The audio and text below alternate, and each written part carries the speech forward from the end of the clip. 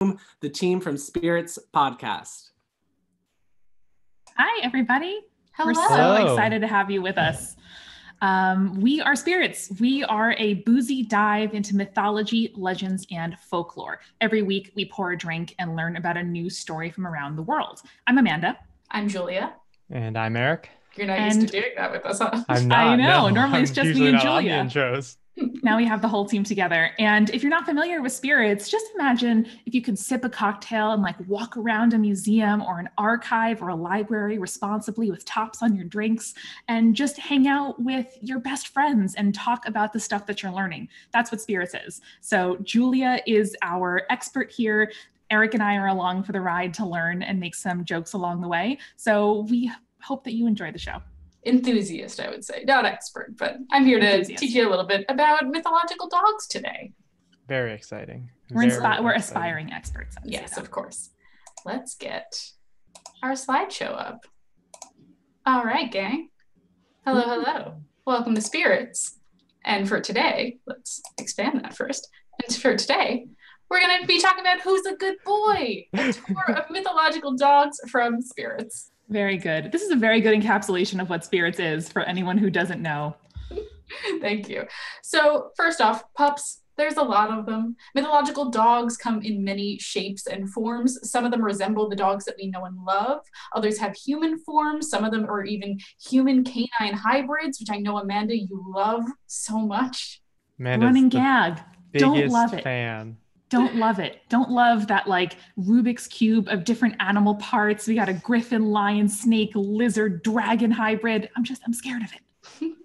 But each of these dogs represents something that we love about our four-legged friends, and what about them piques our interest. So it also reminds us why dogs have been humanity's companions for a millennium. So as we go through this tour of mythological dogs, I would love if we could play a little mini game, if you guys will indulge me. Okay. I did not know we'd be playing a game, but I'm ready. I have my salty dog here with me with blood orange juice, and I hope everybody at home who can or wants to has a drink as well. I went with my salty dog, but we didn't have grapefruit juice, so I went with lime juice instead, which is basically just, a gin and tonic, but that's okay. There's a salt room. That's fine.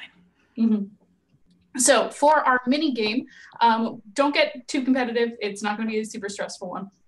But for each dog, I'm going to be providing a couple of pictures, or not pictures, Eric, not always pictures, but some of them are images. Illustrations. Illustrations. And I would love if you guys can imagine that you're in your local dog park, and this pup has bounded up to you after playing with the rest of the dogs. And I want to picture you guys hearing the name from the owner calling out to that dog to be like, hey, leave them alone. And just tell me from your heart of hearts, what is that pup's name? Do you think you can do that? All Okay. right, Yeah. All right, awesome. So we're going to get started with our first pup. And this, my friends, is Sadama, or Devshuni. And this is from Hinduism's cosmology. Their name means fleet one or the runner. Now, what would you guys name said pup? Marshmallow. Okay. Going with Marshmallow. I'm going with Jack. Okay, I'm into it. Very different. I've always gone with human names. That doesn't make a lot of sense. It being Indian, but I'm going with Jack. It makes sense that you do have two dogs named Herbert and Henry, Yes. grandfather's names. Yes. They're old man names, and I love them so much. One of them was in the room before we got started, and He decided to leave. poor Henry. We love him though. So Surima means fleet one or the runner. That name kind of indicates that she was at times a messenger for the gods, similar to Hermes in Greek mythology. Her official title is Devshuni, or God of the Dogs. Her most well-known story is when a group of robbers stole the god of the heavens and storms, Indra's cattle herd. And in an attempt to get his cows back, Indra first sent a bird to deal with the robbers, but the robbers were able to bribe the bird with dahi, which is like a yogurt or a curd. The bird goes back to Indra, flies back to Indra, and tells him that the robbers didn't have the cows. But Indra finds out that the bird is lying because it spits up some of the curd, and it shows his betrayal. Not great. But we're not talking about birds this episode. But Julia, I'm so curious, how would you feed a bird yogurt? What would you do? A little bowl, I think. Just a little bowl. Little Sure. bowl. You put some honey on that yogurt. That's definitely going to get that bird Do they over. peck at it or do they take it away? I don't know, like how do birds drink water? Probably like Do that. birds have tongues? I feel like it could Birds do have tongues. it could like Tongues. Have tongues. slurp up some yogurt. All right. Maybe we need to invent Go-Gurt for birds. Go-Gurt for birds. Interesting. Biodegradable. Yeah. I love that for your cosmopolitan bird on the go. Mhm. Start pitching Shark Tank right Or your now. skateboarding bird For who your just That's needs, true. just needs some protein while he does some kickflips. Your He has cool his 90s hands. bird. Yeah, he has his snapback. All he needs is his Go-Gurt. But we're not talking about birds. So Indra finds out that, so Indra next sends Surima. So like a true diplomat, Surima manages to convince the robbers that they need to return the cows. And they make a deal with Indra for returning the cows that she and all of her future children will have all of the milk in Indra's flock whenever they so desire. It's a good deal. Yeah, it's not bad. It was said that later some of her children would end up serving the god of death Yama, and they were described as brindled hounds with 4 eyes each who would guard the path to the afterlife. Sounds cute. I'm a big fan. It's a very cute. Like I imagine that it's probably supposed to be intimidating. They are guarding the afterlife. They work for the god of death, but it's too cute. The double eyes is adorable in my opinion. That I don't know. That I would be concerned. Okay. I think that would scare me away. It's Good. double the soulful eyes to stare into and just like Yes. love your pup. Here's the thing though, like we have 2 dogs, Herbie and Henry. Herbie's got one wonky eye that just goes off that way, like He Marty does. Feldman. He does. And Henry has human eyes. And something about it just every time I look at him, sometimes he looks back and it just looks like he's really like he's looking right into my soul. Locked in. And I feel like if you had a very serious guarding the entrance to death dog with 4 very serious eyes, that would be too intimidating for me to handle. All right, that's fair. That's fair. I just think adorable, and I love that. yeah, effective. I mean, good at all their dogs job. are adorable, but that is dog fair. is also going to intimidate me quite righteously. I don't know. There might be a few that aren't adorable on this list. No spoilers. Okay. So it is said that in Nepal and in northwestern India, there is a festival known as Tihar, which on the second day, people place garlands around the necks of dogs and feed them the best foods in order to honor the relationship between humans and dogs. It's very sweet. I like it. So in the first image, I'll go back where you see them with the garlands around their necks and the little marking on their foreheads. That is a celebration of Tihar. It's very Beautiful. It's very adorable. So next we're going to move on to El Cadejo. What would we name this pup? Ooh,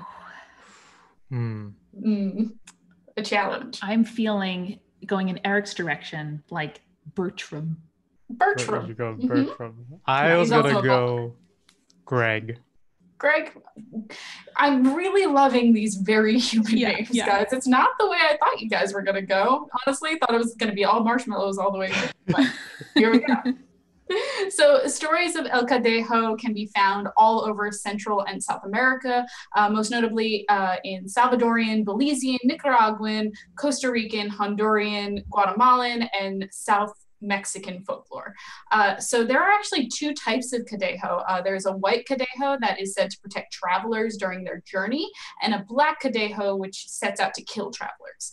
In some stories, the black Cadejo is said to be an incarnation of the devil. Typically, El Cadejo is described as a large dog-like creature or wolf. Like it's often described as being as large as a cow. And these stories tend to indicate that it's something a little bit more twisted than a wolf or a dog. It's described as having hooves of a deer and much thicker fur than a wolf. And it is said that it runs like a deer more than a dog as it pursues its prey, be that travelers or other Cadejo.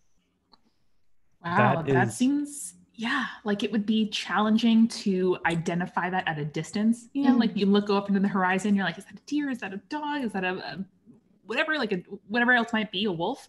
And that's sort of like animals behaving with these sort of other animals the way you would expect, to me is so mythological. Like you look at the thing and it's not exactly what you thought it would be. Yeah. I like this duality. Yes. I like the one good dog, the one bad dog. Mm-hmm. Yeah, you got to balance them out, Yeah. especially when they have spindly little deer legs that are a little bit creepy. The name comes from the Spanish word for chain, which is cadena, because often the cadejo is said to have seen with a thick, glowing metal chain around its neck. In some stories of El Cadejo, they're said to have more of like a passive figure to it, so it's not actively attempting to kill those who see it, but it is said to be a bad omen, or it's said to warn people that the path that they are currently on, like their life path, is going to lead them to hell if they continue on it. Oh. Yeah. Very helpful. Helpful in that way, yes. That's a very useful warning. I guess like, it's hey. helpful. It's more, I would still be worried. Like, especially what if you think that you're doing all right and then you see this thing and you're like, oh, I've got to change everything. But I guess all villains probably think they're on the right path. It's a wake-up call, man, you know? And yeah, wouldn't you rather know? Don't want to get a Christmas Carol style only at the very end of your life when you've done irreparable harm. Do you get the memo that you have to change? You don't want to be Ebenezer Scrooge. That's the whole point. No. It is said that in the versions where it's the large black dog, it'll have glowing red eyes and it has the smell of sulfur following it, which I love. Ooh. A very brimstone fire kind of style. This love is a heck pupper. This is just one big heck pupper that is just doing all kinds of troublesome stuff. Yeah.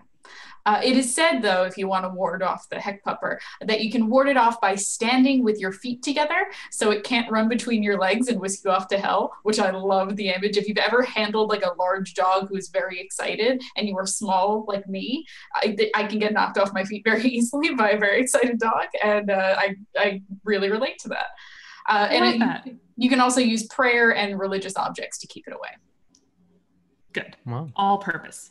Would you guys like to know the origin of the black and white Cadejo according to El Salvadorian mythology? Yeah, of course. Yeah. So it is said that there were two brothers who stumbled across the home of a man during a storm. The man asked the boys to help him put some logs on the fire, but the boys just didn't do a good job, and instead they just ate all of the man's food. As soon as this started, I was like, these boys are either going to rob, murder, or fuck up this guy's night somehow. So they ate all the man's food, and when he discovered that they had eaten what little food he had left and that his fire was starting to die, the only thing to keep his house warm, he put a curse on the road that led back to the boys' village. So when the boys attempted to return home after the storm, they were hunted by these unseen voices, but when they finally turned their backs on them, they were transformed into the white and black Cadejo. Fascinating. So the idea being like one of them saw the error of their ways and the other one is either trying to tempt you down the path or is like, I messed up in life and let me help you not. Yeah, there you go. It really depends on which story you're hearing too, which I really like. Oh. All right, gang, we're going to move on to our next pupper, who is one we're very familiar with here on the show. And it's Cerberus. Cerberus. Look at him. So good. He's so intimidating. I love him. In the very first episode of the show, Julia revealed to us that, are you going to go into this fact now? I'm going to reveal it. Don't worry. Oh, thank goodness. Excellent. So it would not be a tour of mythological dogs without Cerberus. He's the three-headed guardian of Hades in Greek mythology. I'm sorry, I forgot to get your names for Cerberus. Oh, what we would call him? Yes, what would you call him? I mean, probably just Serb. Serb. Like we've got Herbert at home, and we Herbie just shortened that to Herb. And I feel like with Cerberus, that's such like a well-known name. I don't want to change Cerberus's name. I feel you. I feel that. I think I'm going to go on a play off of Cerberus's three heads. Mm-hmm. I've been watching a lot of the Bon Appetit YouTube channel. Of course. And so I think I'm going to go with Mirepoix, the trinity of onion, celery, carrot in French cookery. And then it has the letter X in it, which is the best. And as a kid, I was obsessed with having an X in my name. And I was so pissed that my parents didn't name me Alexandra, the alternate. Would have been so great. And B, you could just call them Pois, which makes you sound like you're Poirot. And I'm just really into that. All right, that's very good. I think that's my favorite dog name so far. I like Serb as a shortened name. I mean, it's very good. But Mirepoix is just, I want to name a dog that now. I know. So Cerberus is described as dragon-tailed. So in depictions of art, he is signified as having snakes rather than tails, as you can see in the art here on the slide. Cerberus is a staple in descriptions of Hades, which is described in the Iliad as being, quote, beneath the secret places of the earth. Ooh. Fancy. Beneath the secret place. So there's secret places. This is one level lower. Mhm. Hang on. Does that mean all geocaches lead directly to hell? Potentially, or at least The the most underworld. secret places, straight down to Hades. Right down to Hades, right? And you go past all the gems and stuff, and then you're geocaching, and then you're in Hades. There you go.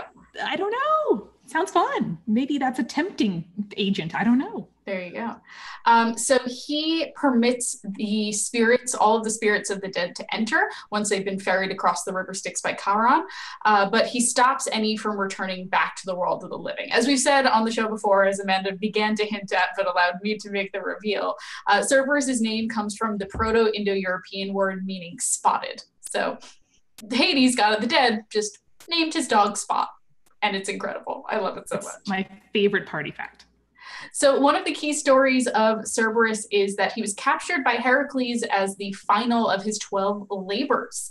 Heracles first approached Hades for permission to take his guard dog from the gates of the underworld, and Hades did in fact give him permission, with the caveat that Heracles could use no weapon to overcome Cerberus, so he could only use his hands.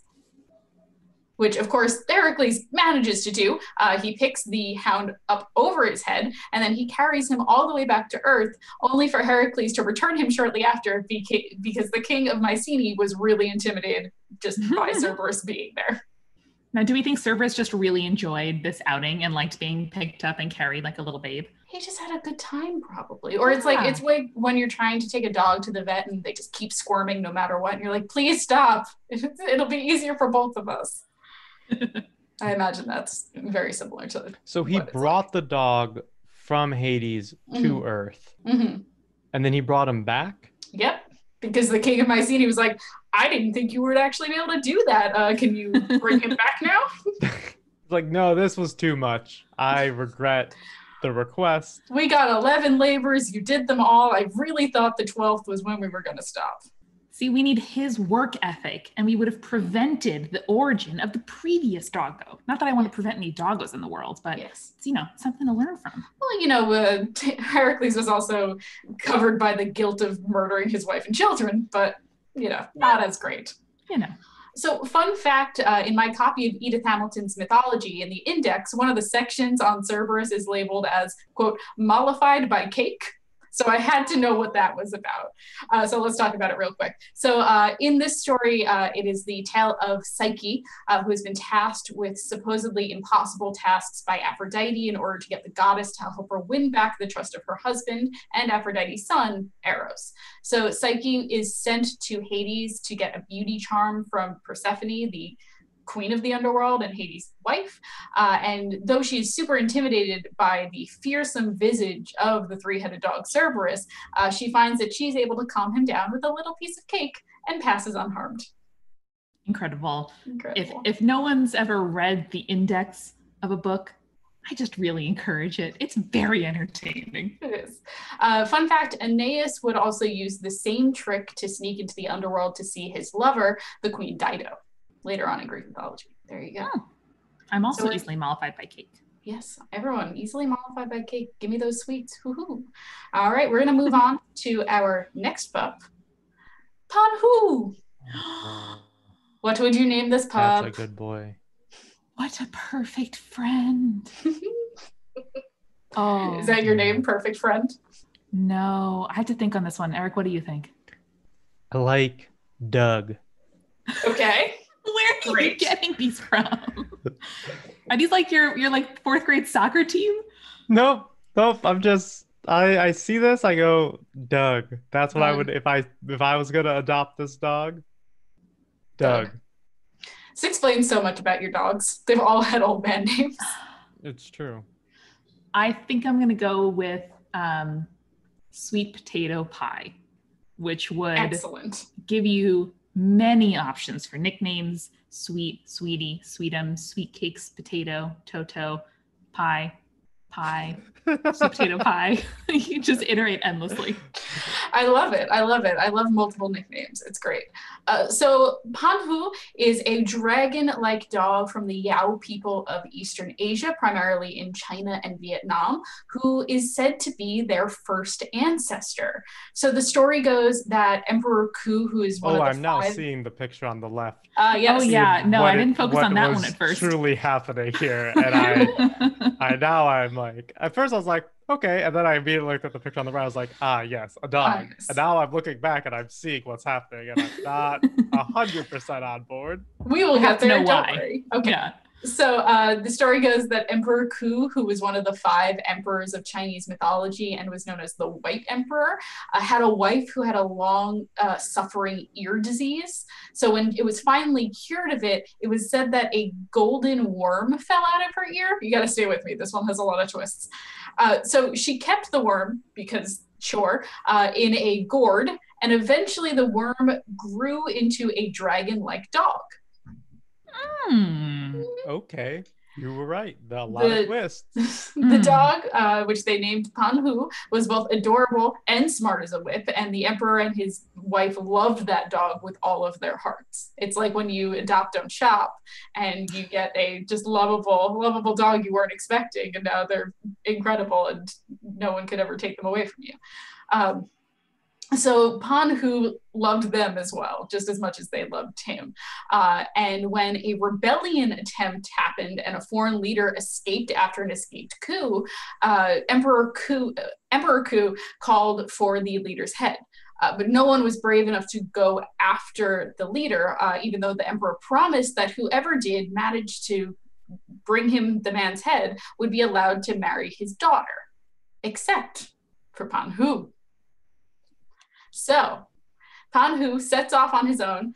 He waits for the foreign leader to drink too much, and when he's hungover and unable to defend himself, Panhu bites off his head and sends it to the emperor. Oh my. This story is like a roundabout. Every time I'm like, okay, I see where it's going. Somewhere else. Yeah, no, it's a lot of twists and turns. So, as promised, the emperor agrees that Panhu is allowed to marry his daughter, but not until Panhu sleeps in a golden bell for 6 days, which turns him into a human. Convenient. Okay. Great.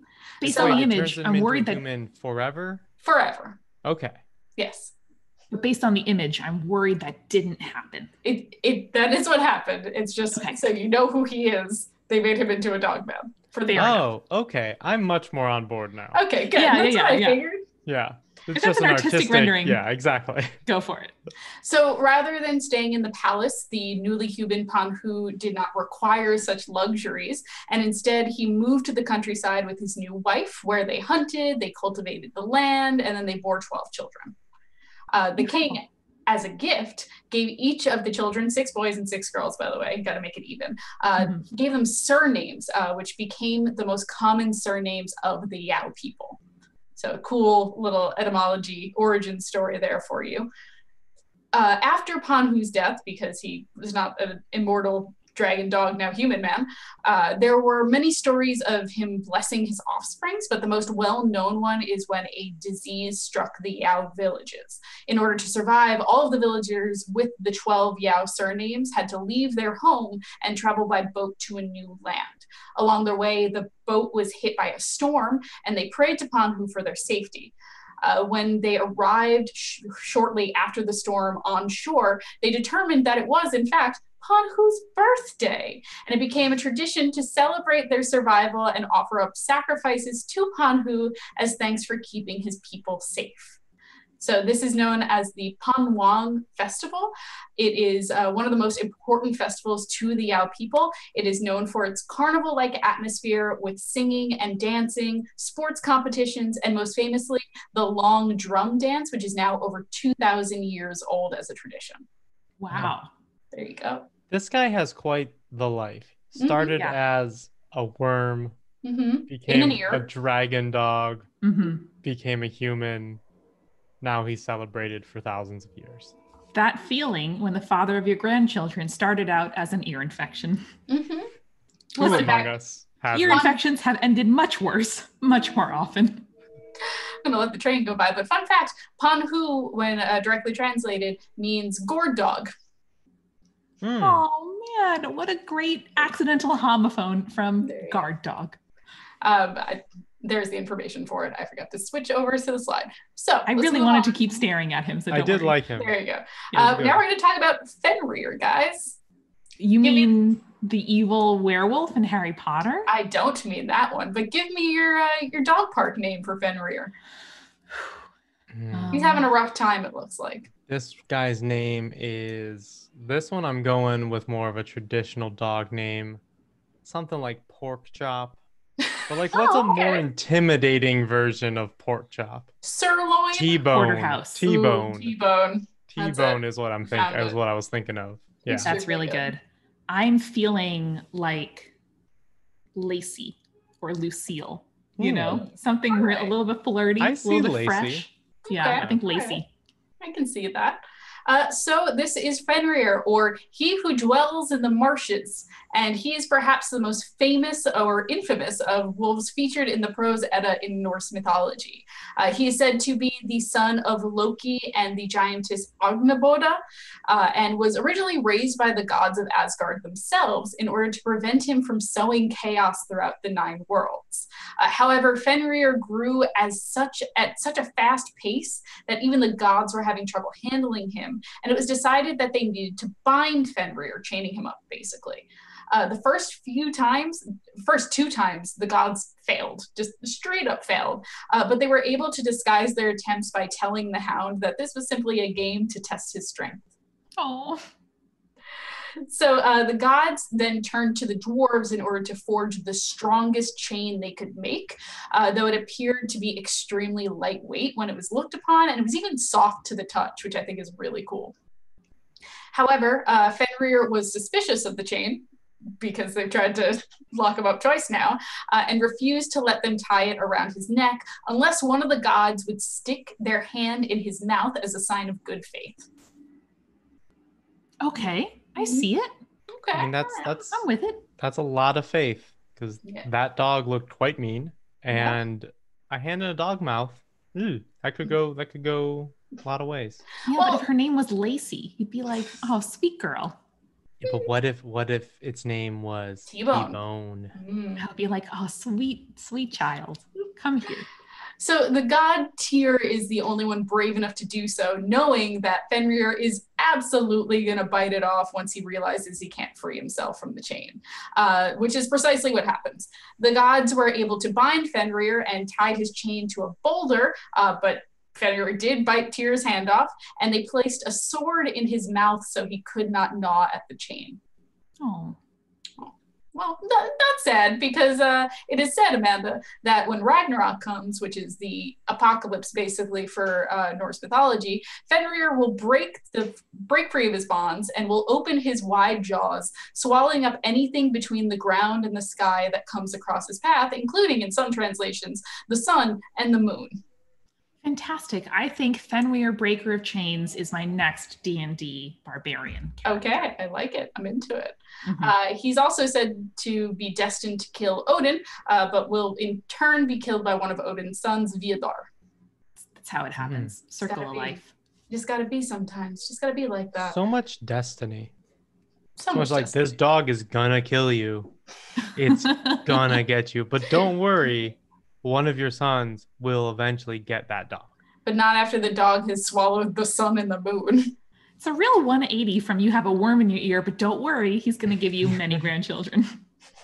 It is. It really is. I tried to really balance these out. Yeah, you did a great job. Well, next we're going to move on to Pulge. What would we name the pup, guys? Oh my God. Pup. Name that pup. Look at him gnawing on the sun. It's so cute. Yeah. This is a playful boy. He's prancing. He's jumping all around. He's in the sky. Oh, man. Eric, what do you think? I'm going with Sam. Samuel. Full name Samuel. Going with Sam. Okay. Maybe Sammy. On a good day. I think I'll do Jack, which sounds regular, but from like Jumpin' Jack Flash. Ah, okay. I like it. Mhm. All right, all right. Like Well- a thoroughbred. His full name is like Jumpin' Jack Flash, Breaker, It's a gas, Chain, gas, Center gas. Fenrir, etc. Yeah. Great. But we call him Jack. Well, his real name is Bulge, and it literally translates to fire dog in Korean, where, as the name suggests, they were dogs made out of fire in Korean mythology. Their most famous story goes that a long, long time ago, there was many heavenly kingdoms, and one such kingdom was known as Kamingnara, or the Dark World. The king of this realm did not like that the darkness surrounded his kingdom. Not great. So he ordered that one of the Pulge had to go and steal the sun and the moon so it may light up their kingdom and keep away the perpetual darkness. Sure. Yeah, Wow. sure. So the dog does its duty. It first went after the sun. However, when he tried to carry it in his mouth, it was too hot and he was unable to hold it for too long. No. So he gave up and he returned back to the king, who was furious at the failed attempt. Not great. This time he sends the fire dog to go after the moon. But much like the sun, the moon is too cold for his mouth and it freezes his tongue and he's unable to hold it for long enough to retrieve it for the king. No. Get a little It's bit of a... tough. It's get a tough. little Like brain learning freeze. how to play the right way is always a challenge for a new dog. Yeah. He gnaws at it for a while. He tries to hold it in between his teeth, but eventually, once again, he has to give up and come back to the king, who once again is enraged by the failure. No, he's trying so hard, my son Jack. So the king sends more and more fire dogs, but each one fails. So it is said that the king continues to send fire dogs to retrieve both the sun and the moon to this day, and that when the sky darkens during an eclipse, it is the fire dogs attempting to bite the celestial bodies and bring them back to their masters. That's very good. It really looks like a bite, Mark. Ah, It's very cute. That's Fun great. fact, there is also a very rare species of dog that is native to South Korea that is named after the Bulgai. It's very similar to a Jindo Spitz breed, but instead of being white or cream, it's a reddish maroon coat, an amber nose, and amber colored eyes, and they are extremely cute.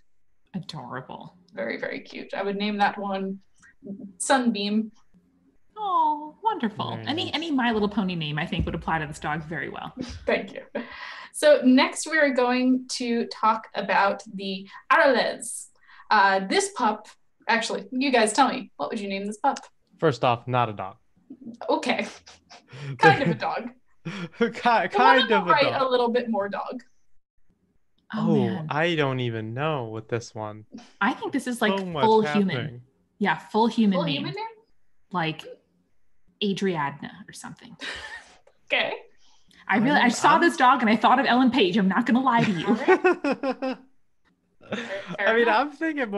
I'm thinking more dog name on this one. I'm thinking Yeah, like because it almost like looks- a rover or Rover. or something along those lines. Mhm, mhm. Not sure why. All right. Let's go with So- her. So confused by the tail already. He's also Mhm. got wings Okay, there and weren't a lot a human of face, most notably.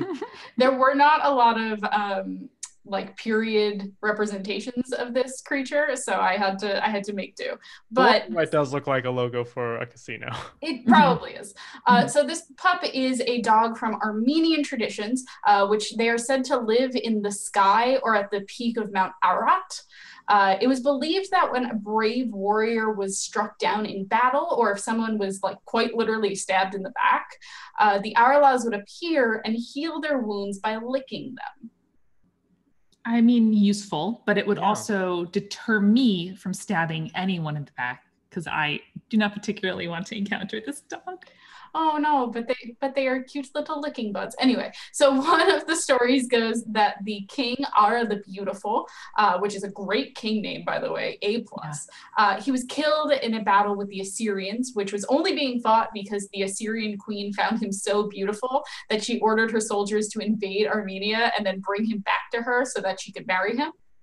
Oh, Wow. Yeah. I mean, I'm a fan of women's agency, but I think that might take it a step too far. It's a little bit too much, yeah. Yeah. So when he died in the ensuing battle, she ordered that his body be brought up to her chamber, and she called the Arles to her and ordered them to lick his wounds, which healed him and brought him back from death. I Oh. am seeing a question here from Sydney in the chat. Now, does this pup lick with the human mouth or the dog one? Yep, I that was really also hope my the dog question. mouth. I'm picturing the dog mouth. I cannot confirm or deny whether it is the human mouth or the dog mouth, but it's a good question. Yeah. It was said that one of the commanders of the Armenian armed forces from the 4th century was laid to rest in a high tower after he died because his relatives believed that he was such a good person and a brave warrior that the Arles would come and lick his body so he could be brought back to life. So I just really like the story. I think that healing flying pups who love to lick is a great story and a great version of dogs. You're right. I'm sorry. I think the illustration just really... Just cover it. Here, I'll go to the next page. I'm sorry I ruined it for you guys. No, that's okay. Listen, a good old pup who wants to come and lick you and cuddle with you and also heal your wounds. Awesome. Yes, and it's going to be a nice comparison to our next one, which is the Raiju. Oh. Okay. Okay. I'm not seeing a lot of dog in either of these. They're being fought in these. Okay. Oh of yes, time. I now Yes. see them. What would you name these pups? Like they look like they're kind of like Cloud, so I just want to say Cloud, but I feel like that's too. Well, you're naming him boring, after too obvious. the Final Fantasy character. Yeah, and I'm not. I don't want that to be the assumption either. So I don't want to stick with Cloud as my answer. Amanda, do you have anything while I mull it over? I do think that's a helpful word association for me. And I was thinking about something fluffy, something cute to kind of, contrast with the image of the dog. And I think Nimbus is very charming. Nimbus is very good. Let's go with Nimbus. Oh, we have consensus. I have consensus on Nimbus. I love it. Amazing. Well, the Raiju's name means Thunder Beast and is a yokai from Japan that is intertwined with stories of lightning and thunder. So while there are many different depictions of the Raiju and what it looks like, it is commonly portrayed as a wolf, sometimes a blue and white wolf, sometimes it's surrounded by lightning, as we can see in the art here. Sometimes it's made of lightning itself, which is extremely cool imagery in my opinion. But they are said to have long, sharp claws, ferocious faces, and said to have a howl like thunder. They, much like the Arles, are said to live in the sky.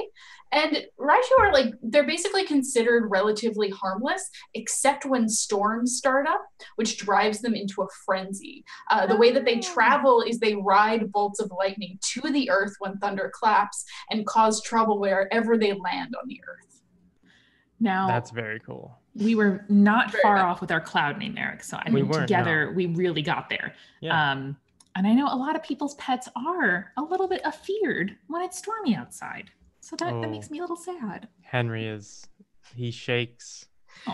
Henry recently has gotten his own room. Essentially, it's wild what's happened. Is that what life is like in the Midwest? You have just extra rooms for your pets. So what's happened is he doesn't have his own room. Just to be clear, he has an appropriate dog size room. He gets very scared during thunderstorms and sometimes during just light rain. It's very confusing. And he just shakes very badly. So we put a blanket in the closet and he would try to hide it there, but he always was all over the place. But then most recently, he just always goes in there as soon as we go to bed, and he just sleeps in there now. He does not sleep in the bed anymore. He only sleeps in what we are now referring to as his room, which is just the closet. Comfortable there. Yeah, that's good. At least he's not causing lightning-related damage in other parts of the country. Oh, don't worry. We'll talk more about that. Oh. So during storms, Raiju are very chaotic creatures. They cause destruction for seemingly no reason. However, they are also sometimes said to be in the service of the gods. If someone is said to be struck by lightning, it was said that the gods had sent a Raiju to punish that person. So Wow. that's fun. Often in stories in Japanese folklore, Raiju are presented as monsters that are to be slain by great heroes. It is said that in 1153, the hero Minamoto no Yorimasa slayed a Raiju in Kyoto. Another story tells of a samurai named Tachibana Dosetsu, who was taking shelter under a tree when lightning struck. And Tachibana drew his blade at the exact moment that lightning struck, cutting it in two. And when the smoke cleared, a dead Raiju lay at his feet. And from then on, his sword was known as Raikiri, or lightning cutter. Dang, that's also my next weapon in my D&D campaign. Very good. Have Eric Silver make us up that item stat block immediately. Check, Do you know the if Spears this- Podcast Twitter tomorrow. Do you know if this is where the name Raichu in Pokemon comes Yes, from? it is. Yeah. Yes. Oh, I mean, good. he's a mouse, but like this, it's so similar that I was like, it would make sense. Well, Rai means lightning or thunder, I think, in That Japanese. makes sense then. So Yeah. that's Amazing. where, and then choo. The next one we are going to talk about is Sholot. Tell me thoughts. What would you name it up? Ooh, that's something right there. Mm-hmm. I love this friend, and I'm going to name them. What do I name them? I believe in you. So many options. I'm going with Marco. Okay. I was gonna go like Bert, Okay. All right. Relatable. Interesting. friendly. You know, Not quite how I would describe this pup, but is Bert the unfriendly Muppet? Yes. So He's maybe suitable. Okay, great. Bert's more curmudgeon-y than unfriendly, Yes, but I would say. Fair. So from the Aztecs, Xolotl is said to be the twin of Quetzalcoatl and is the god of lightning and fire and associated with dogs, twins, sickness, and misfortune. Often in art, Xolotl is shown as having the head of a dog as well as a skeletal form with reverse feet, Amanda, your favorite thing, and Mm-mm. empty eye sockets. I Yeah. also don't like reverse feet, for the Great. record. So during the Aztec creation story, the gods created the fifth sun, but realized that it would not move across the sky. So the gods decided that they would have to sacrifice themselves in order to have the sun move. But Xolotl did not want to sacrifice himself and instead acted as a trickster, hiding from the gods in the form of first a young maize plant, and then a agave plant, and then a salamander until the gods finally caught him and he joined the rest of the gods in death. In another myth, he and Quetzalcoatl traveled to the underworld to retrieve the bones of the dead, which humans would later be made out of.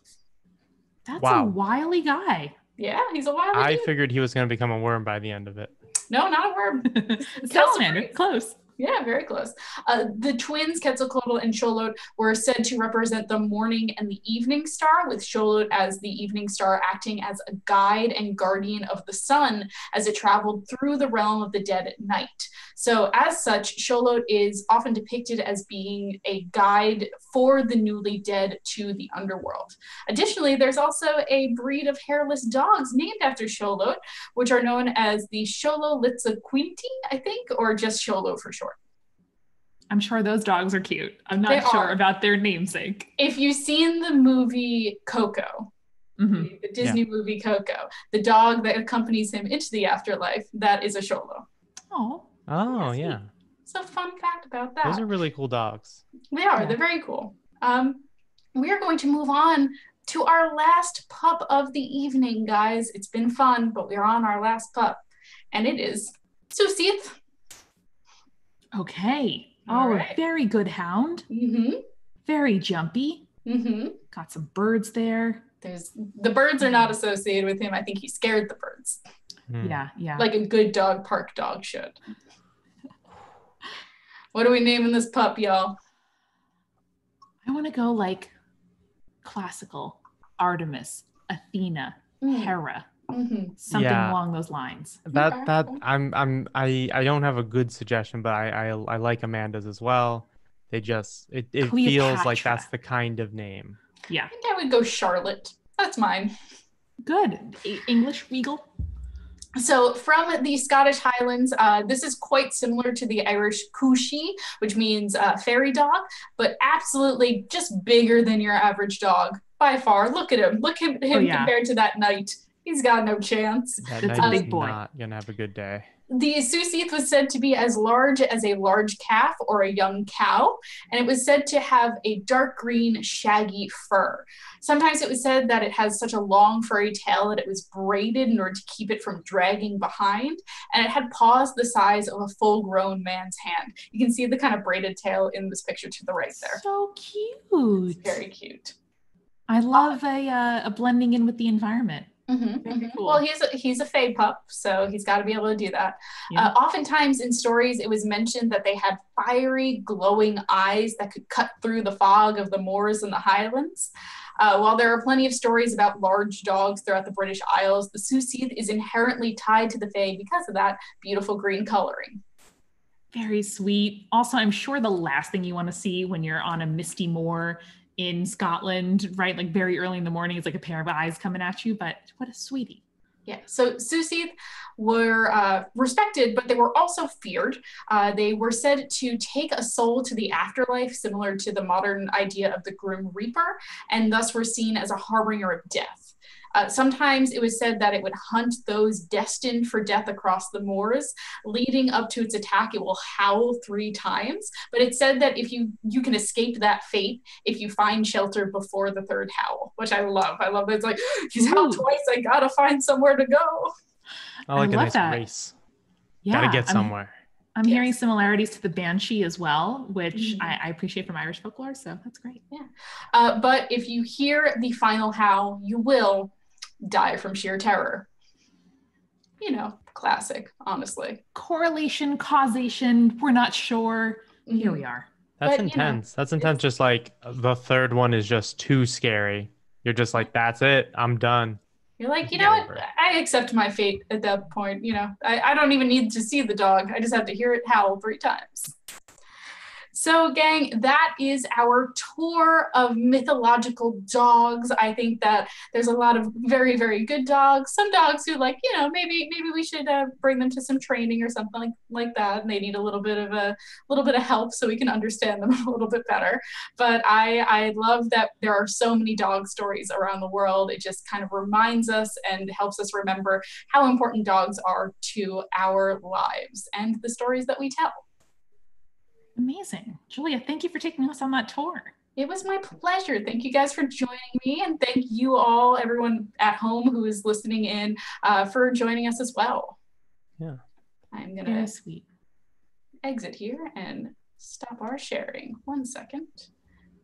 Stop sharing. So we have time for probably a couple quick questions. All right. I've kept a look at them. First one is for me. I think I clicked this answer live. So how do we pick human names for the dogs?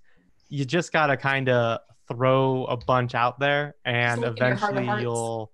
you'll just land on something. We when we got Herbie and Henry about a year ago, their names were initially 2 Patriots players' names. Oh, no. McCourty and Ebner were their names. You live in no. Ohio. And Also, yeah, how is Ebner a more old man name than the ones that you guys ultimately chose? Yeah. It's wild. weird how that is.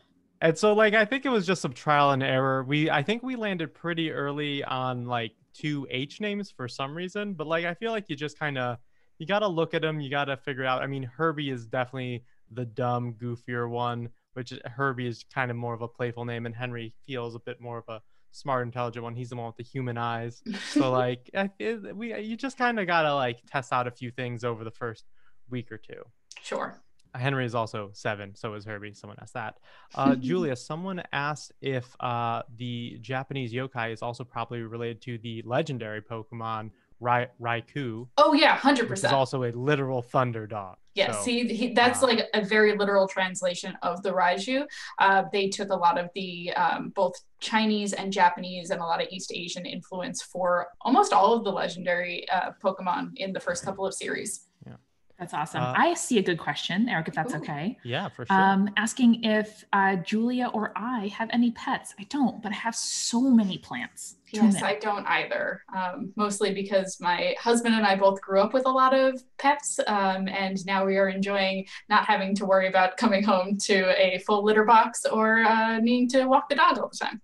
And similarly, Julia, why do you think that in multiple mythologies, dogs are associated with the underworld?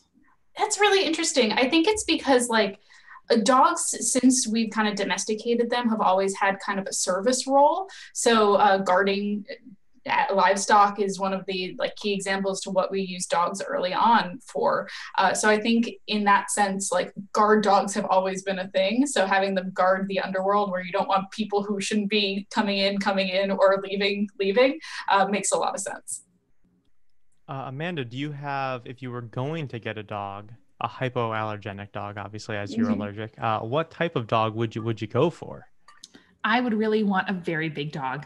I have a friend who has a Vizsla, which is a beautiful kind of dog. My mom had a Weimaraner growing up. As a kid, I always wanted a Burmese mountain dog. So I think I'd be drawn to kind of large hound or herder type dogs. I am of two minds where I would go Newfoundland or Corgi. One of those two. Tall or short? Tall or short? Only options. No, like the Spirits hosts. Yeah. If we were going to have a wild animal as a pet, what would it be? I know my answer, so I'll start since it's caught you guys off guard. A koala. I love koalas.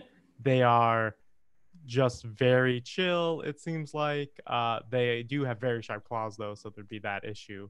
But I would always love to. They just seem like they'd be nice to cuddle with. They always be just kind of hanging around if you wanted to just chat with them if they're just there. I feel like they're pretty low key. I think I would want a pangolin, which are like those. They're like kind of like anteaters. If a sand shrew was a real animal, it's what a pangolin is. Okay. And they just look sad and adorable all the time. They're like real tiny, right? They're very tiny. They're like probably like the size of like that big, I guess. You know? Yeah. They're very I know, Julia, growing up, you had a blue-tongued skink. Skink? Okay, I was going to say scoot, which is closer to a blast-ended Scroot from Harry Potter. Anyway, I think I would want a like Komodo dragon, a baby alligator. This is not responsible, and people should not do this in life. But I think reptiles are great, and much like me, they need to be warm at all times in order to like have some motion to their, bodies. Amanda is cold-blooded, is what she's saying. Right on. Do we think that's a good place to wrap up? Yeah, I think that is good. Amazing. Well, thank you all so much for joining us. Again, if you didn't know us before tonight, thank you for having a drink and hanging out. Yeah, we make a podcast that comes out every single Wednesday. So you can hear us talk about a different story from mythology, folklore, and urban legends all around the world. Some of them are roundups, like you heard tonight, like mermaids or werewolves in the world throughout time. And some of them are individual myths and stories. And sometimes we do urban legends from our listeners, which is always so much fun. So you can find us at spiritspodcast.com, at Spirits Podcast on all the social media, and just search Spirits in whatever podcast app you use, or Spotify if we are your first podcast. Great. And thank you finally so much to the museum for having us. We absolutely would love to perform in the museum. That's a total professional dream of ours. So we look forward to coming back later this year or early next year. Would be super fun. So thank you again for having us, and I'll hand it right back over to James. Should we sign off first? Let's sign off first. As we finished every single episode, remember everybody, stay creepy, stay cool. And now back to James. Bye. Bye. Thank you so much, Amanda and Julia and Eric. Luna and I were captivated the whole time. We can't wait to have you and welcome you to the museum in the future. Thank you to everyone watching for being here and spending your Wednesday night with us. We hope you will continue to do so. And I want to thank our friends from the Lowell Institute for their continued support of the adult programming. Without them, we wouldn't be here tonight. Once again, if you enjoyed yourself and you can, please visit mos.org/Science Matters to show your support for the MOS at Home initiative. That is mos.org/Science Matters. From Luna and I, we hope you all stay well. See you soon. Thank you. Good night.